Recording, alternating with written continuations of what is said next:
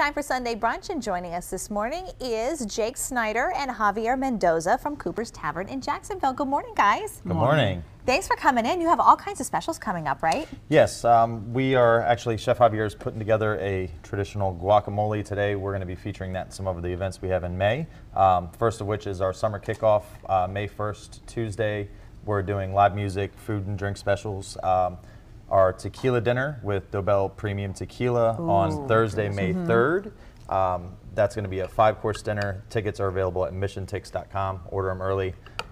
We have Cinco de Mayo party, which is where we're going to be bringing in the guacamole. We're going to be doing tableside guacamole service, authentic Mexican fare, and obviously drink specials to go along with those as well. Oh, that sounds awesome, and hopefully by then we'll be able to sit outside and enjoy some of this. Chef Javier, talk to me about your guacamole here. Obviously, you need avocados. Yes, you know, we definitely need fresh ripe avocados.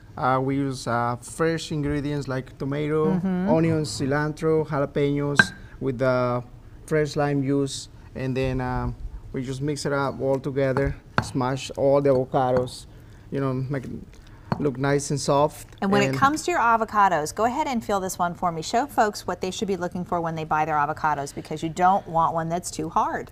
You know, you can tell they're nice and brown from the outside, but you can feel when you touch them, they're nice and soft. You can see the avocados start coming off already. Right. So that means it's ready to eat.